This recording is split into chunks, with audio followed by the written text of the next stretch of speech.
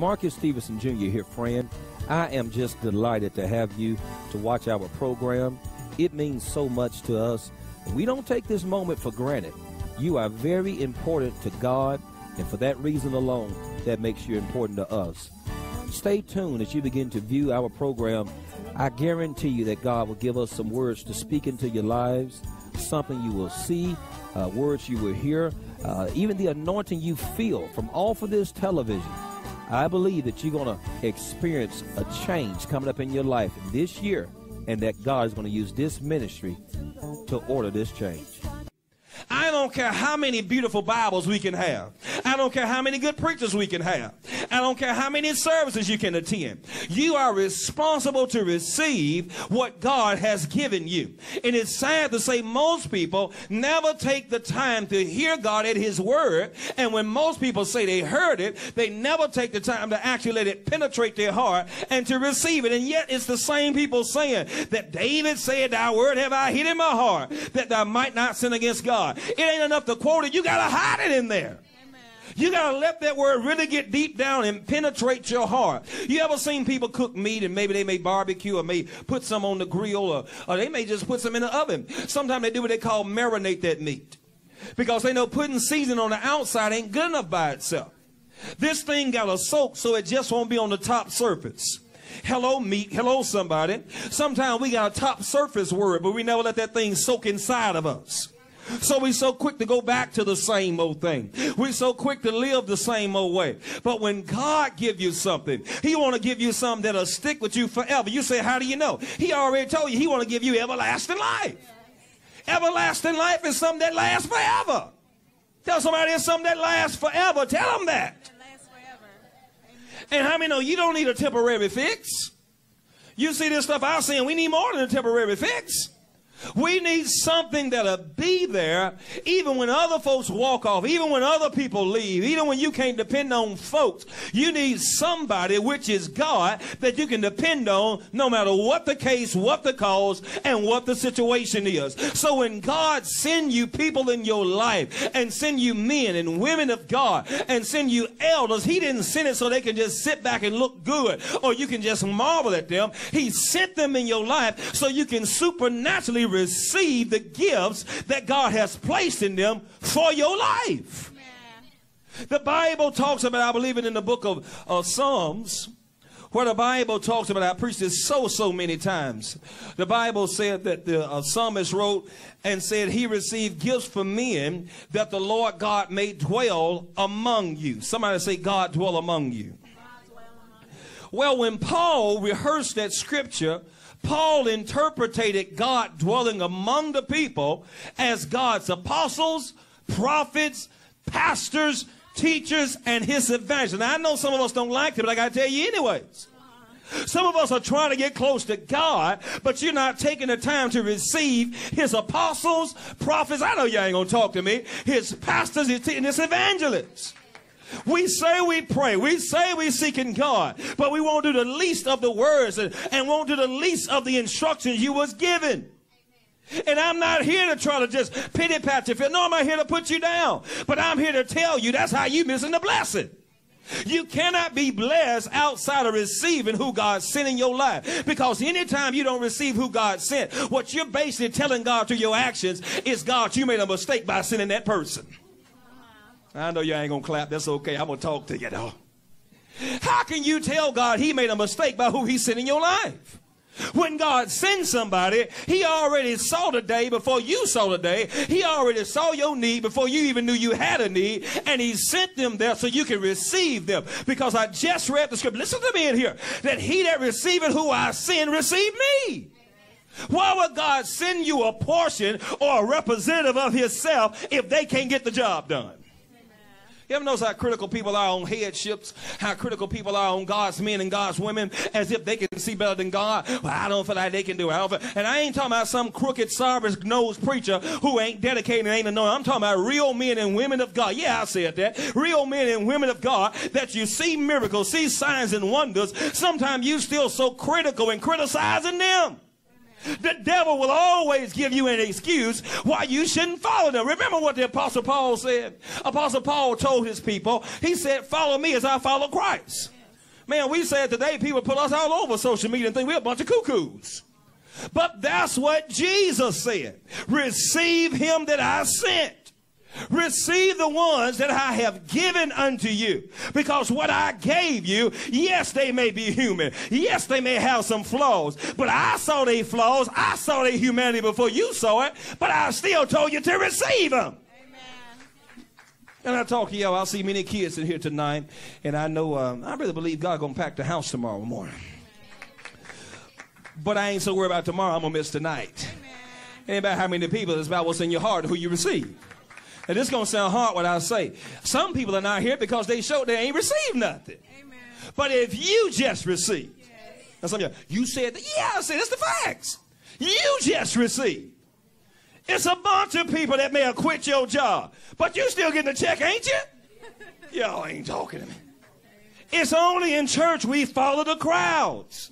It's only in church where we put our salvation in somebody else's hand. You got to know enough about God for yourself. Where are my Nicodemuses at? Wait a minute. One thing I know, that no man can do these miracles except God be with him. Maybe a bunch of folks followed him. Maybe a bunch of folks left him. But I'm going to be like the disciples. Lord, where else I got to go? You got the words of eternal life. When I see God is with somebody and God sent them in my life, I don't care how many folks leave. I am going to receive who God sent.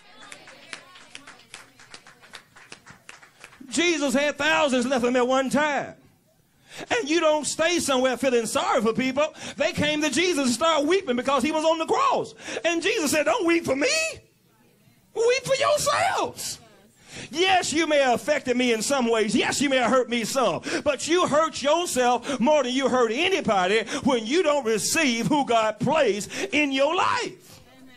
How many of y'all know, if I got a secret and I know that there's a treasure somewhere hid in my house somewhere, and if I was coming to you, let's say I came to Mom and say, Mom, I want to tell you a secret because I want to see you get blessed with this treasure. If Mom says, shut up, preacher, I don't want to hear what you got to say.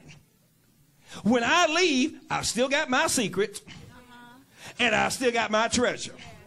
But guess who ain't got it? The one who didn't receive it. Do you think God lost anything? God ain't gonna never lose nothing. Y'all ain't talking to me. God ain't gonna never lose nothing. But when you don't receive who God's sent, you come up on the losing end. Does that make sense to you? Watch this very carefully. Let's start at verse number 34. Just follow me in the Bible. I may be the weirdest thing you've seen on this side of the Mississippi River, but I make a lot of sense. Matthew 23, start at verse number 34. Just simple stuff we know. But I want to show you this real quick. I want to show you this. Glory to God. When you have it, just simply say amen. Glory Jesus. Matthew 23, verse 34. Wherefore, behold, I send unto you prophets. Is that in your Bible? Are you still here? I send unto you prophets and wise men. Follow me very, very carefully. And scribes. Some of them, watch this, and some of them ye shall kill. Y'all follow me?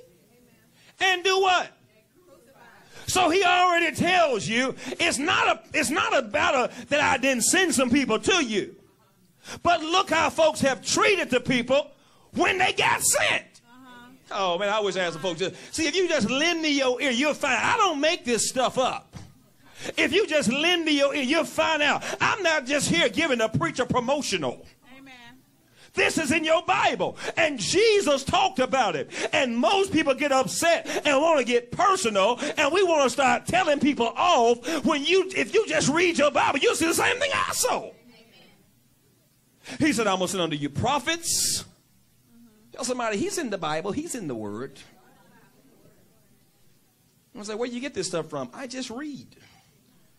I send unto you prophets, verse 34, Matthew 23, 34, and wise men, give you scribes, and some of them, he didn't say all, but some of them ye shall kill. Then he said, you ain't gonna kill them all, but some of them you gonna crucify them. You gonna put them to the ring. Y'all ain't saying that. You gonna wear their jacket out. That's what my daddy said, wear their jacket out. Watch this. And some of them you shall scourge Where did he say you're going to scourge them at? Right there in the synagogue. What is the synagogue? The place where they was coming and saying they was worshiping God. Now, can you not see that's exactly where most time your problem come from? Most times sinner folks walk in your services, they much more humble, got much more of a reception of you, and them church folks you didn't preach to for a year got attitude problems. Sitting there with indignation. I just knew tonight was going to be my night. Sitting there rolling their eyes at you. Won't even give you an amen. Won't even clap. They done been around you for years and they still sizing you up. It's no surprise to God. Somebody say you throwing out. Well, baby, just catch it. I'm not afraid to preach because you may not like it. And I ain't trying to make you mad. But we have to deal with what the problem is. And the Lord spoke to me and said, son, this is the problem right here. The people have seen miracles. They have seen signs and wonders. But the problem is a lot of people are still not receiving him that I sent. It's getting quiet in Conway. He said, look, you're going to scourge them right there in your synagogue. Can you tell me you ain't seeing miracles? You ain't seeing wonders. You ain't seeing a proof that God is with folks. And them the same folks will walk off and leave. Them the same ones people won't respect. Or go right down there to school when it starts this week and say, yes, sir, yes, ma'am, to a teacher. And you don't know how they live it. And come to church and talk to the preacher like he a scolded dog. Go to traffic court because you're trying to get out of a ticket. They say, stand, you'll pop up. Weak ankle and all, you up. Preacher say, stand. Give God praise. Look at him like, what? I must be doing some scratching. Amen. I say, preacher, you mad? No, I ain't mad, but I got to show you. Preacher asks you to come up at a certain time. Asks you to perform in your position in ministry. And you going to argue them down. That's not God. And we wonder why we don't have the anointing in our churches. You say, why are you so hard against the church? Because the Bible said the blind, both going to fall in the ditch. How can we go and help the world? The church in the mess. And if most of us tell the truth, you don't feel the glory of God in the church like you used to feel. And the reason why is because people are right there in the synagogue like Jesus said, and we're trying to pick and choose who God is going to use. I got news for you, baby boy, baby girl. God going to use who he want, when he want, the way he want. And if you got a problem, he'll be like he told Moses, I am that I am. You can't tell God who to use. I mean, the people probably look at me the last several years of my life and probably say, I don't think you saved. I don't think God should use you. God don't care. Some of y'all folk probably look at you and feel like you disqualified. God didn't ask their permission before he saved you. And we have to be careful that we don't fall in that same realm and start sizing people up and criticizing them and looking at them as if, who do you think you are? You know, we treat preachers and men and women of God like you think you Mr. or Mrs. Big Stuff. No, I am a child of God. You're a child of God. You just as saved as I am. But God put me in one position just like he put you in a different position. How many of y'all got humans? How many of y'all got babies that's aliens? Praise the Lord. They're humans just like you, ain't they? They may act like some aliens sometimes. I'm say, how you say that? I got 4. But they're still humans. They're human and you're human. Right? Now, if you lost about that, come on, let me pray for you now. But just cause everybody in the house is a human, still don't mean they're at the same level as you. Just because everybody in church is saved, don't mean everybody at the same levels. If we all at the same levels, how can somebody help somebody? How can somebody bring somebody else to a place if we all at the same place? When Peter fell down when he was walking on the water, if Jesus was in the same place as Peter, he would never be able to pick him up. Peter, you fell. Jesus didn't. And because Jesus was still riding up high, he can reach down low and pick somebody else up. We get in so many complexes. You think you better. No, you think that I think that I'm better. When everybody has some problem, I know stuff about you. Got quiet on that note. Still don't disqualify them from being a man or a woman of God. And Jesus plainly said, receive him that I sent. How many of y'all know you don't care if it's a baby, you don't care if it's a grown man, white man, black man, Chinese man, a Vietnamese man, you don't care if it's a Taliban man. If they come to you tonight and say, I'm giving you $1 million, I promise you, if you want it bad enough, you're going to be receiving it. You know what I'm saying? Huh, who do you think you is, China man? You be bound like him. Thank you. Because it wasn't the person you were so much caught up in, it was in what they had. We've got too personal on who it is, and we ain't paying attention to what they got. If God got somebody that he sent to you to get you a blessing, if you don't receive them, then you didn't receive what God gave them to give to you. Elisha had to follow Elijah, because Elijah had the anointing for Elisha. Are you still here? I like to be honest and transparent. I've preached in big places. I've preached in small places. Some of y'all see tonight, we've been here. Even during the revival, I've seen came here. It was hard to get a seat out there. I come tonight and look and see it's a little bit empty. But can I tell you something? I have to go with the flow of God. Some of us can't speak until you got a 5-star hotel, got a guaranteed restaurant that's going to serve you a steak. And I got to tell you, because I got that kind of ministry. That's why God can't use you. Because you never learn to be faithful in a few things. I've slept in churches. You think I wanted to? Ain't what I want to. I present my body a living sacrifice. And because you got to be found faithful in a few things, that's when God starts elevating you in many things. Some of us are prophetic, but God can't use you in the prophetic, because how can God trust you with a word that you don't see, that you hear, when you don't even, he can't even trust you with a word you can read. You're reading you should tithe and you don't tithe. You're reading you should love, you walk around with unforgiveness. You're reading to obey them, they got the rule over you. And you still struggle with that. And you holler, I'm a prophet. Prophet nothing. Learn how to follow what you read, then you can follow what you hear. I'm in trouble. Tell somebody, say neighbor, neighbor. Matter of fact, come on, catch him out of hand. Say neighbor. Neighbor. I'm just checking your pulse. Hush this. If you know I'm right, just say, you right. Somebody said, it may hurt, but he's right. Watch this. I'm almost done with you. He said, and some of them shall ye scourge in your synagogue. Can you tell me you don't see this happening right now in the churches across America? Some of y'all see all these perverted preachers, perverted pastors. Churches feel folks flocking to that type of stuff. And you start preaching and showing folks what's in the Bible, and all of a sudden, I'm sick, I ain't going to show up. God, lead me somewhere else. You was a lie. Sometimes people just looking for a way out of that unction of the anointing because they don't want to live for God the way they should. And I'm not here to run down people. But what I'm here to tell you, you got to get to the point that you don't let the devil trick you out of your blessing. God always does something that challenges you. How is it faith if it ain't a challenge? Come on, somebody. We walk by faith and not by sight. You going to have your faith challenged. Everything God give you.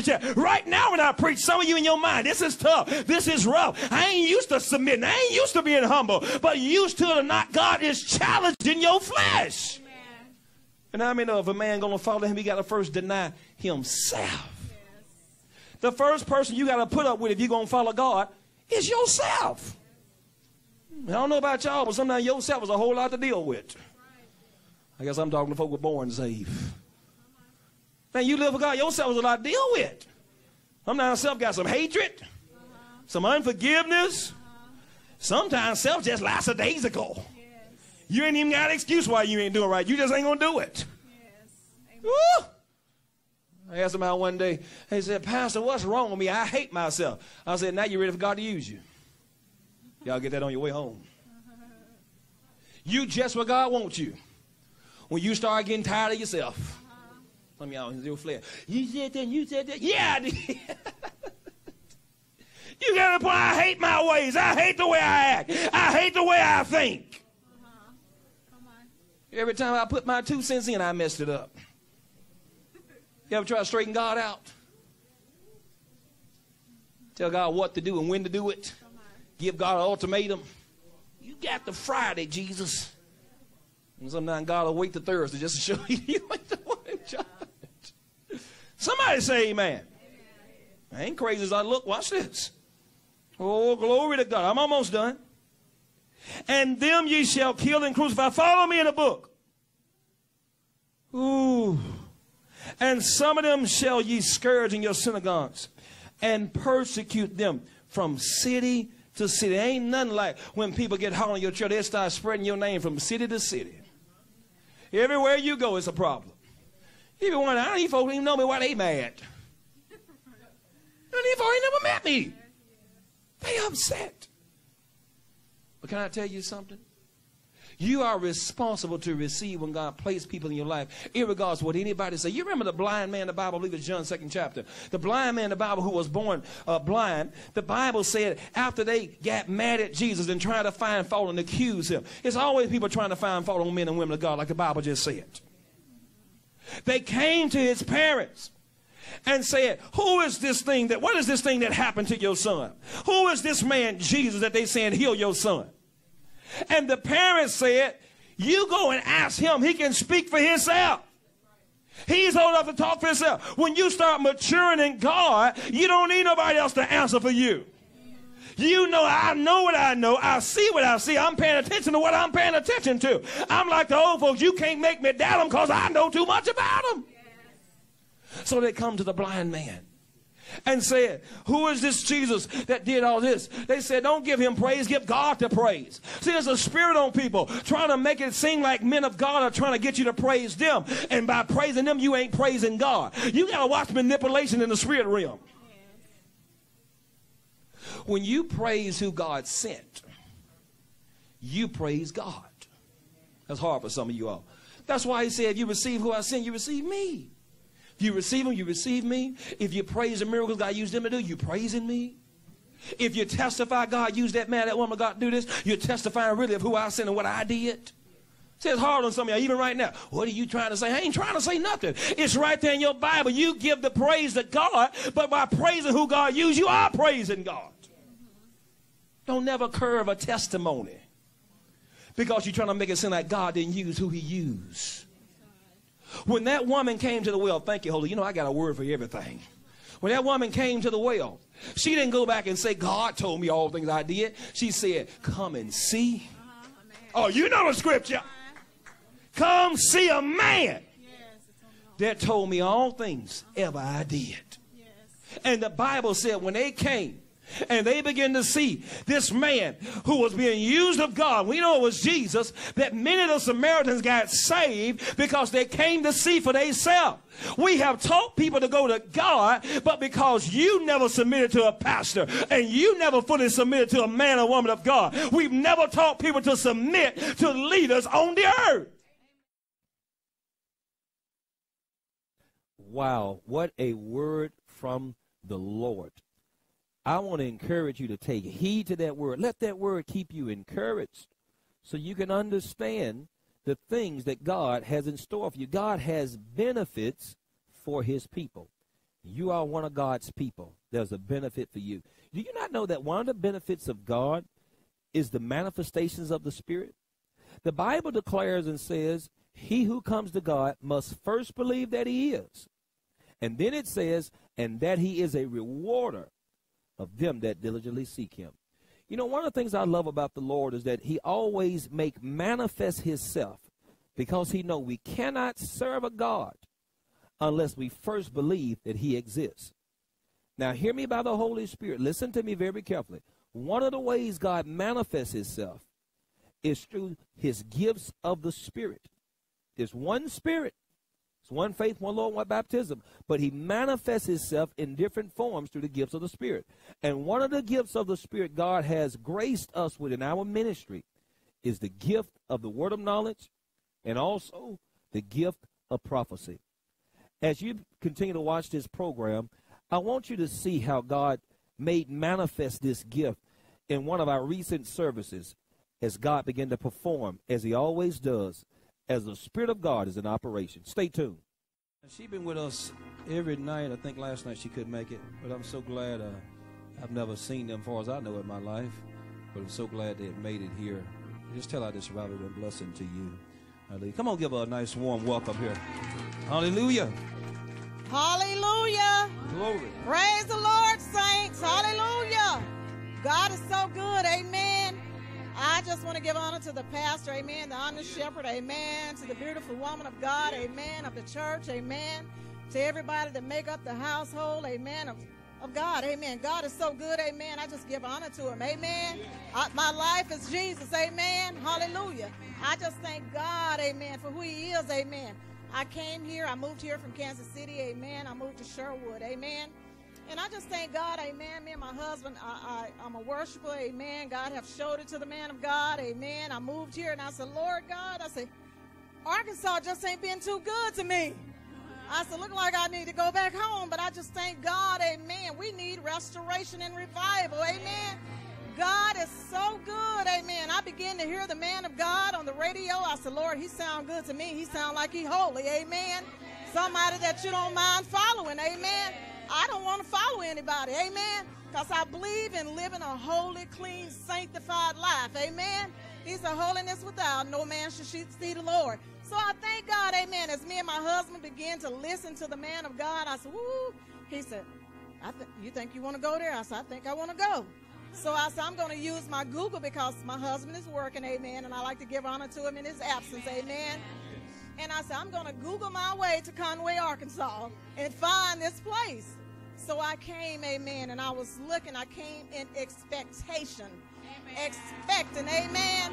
I didn't come to spectate, amen, but I thank God, amen, as the man of God, when he called me out, amen, I said, well, Lord, I thank you. You got a word for me, hallelujah. Y'all don't know what I've been through, amen. I've been through hell, as they say, in hot water, but I thank God that God carried me through as he did the Hebrew boys. But I thank God, amen, and I'm not going to stay up here too long, but I thank God, amen, that the man of God, amen, God showed him I was going through some things. I came down here, amen. I ended up having to have surgery. Never had surgery in my life, amen. And after I had the surgery that week, I fell the next week and broke my back. So I'm already dealing with pain and stuff before I had the surgery with my back and my neck. And I'm dealing with, breaking my back on top of that. I said, oh, God, look like I just need to go back home with my family. I'm a grandmother of 20-some kids, amen. I'm a great-grandmother, soon to be. So I just thank God. Been married almost 40 years, amen, to the same man. So I just thank God, amen, for who he is, amen. But I thank God as the man of God spoke into my life. I said, Lord, that's confirmation. I needed that.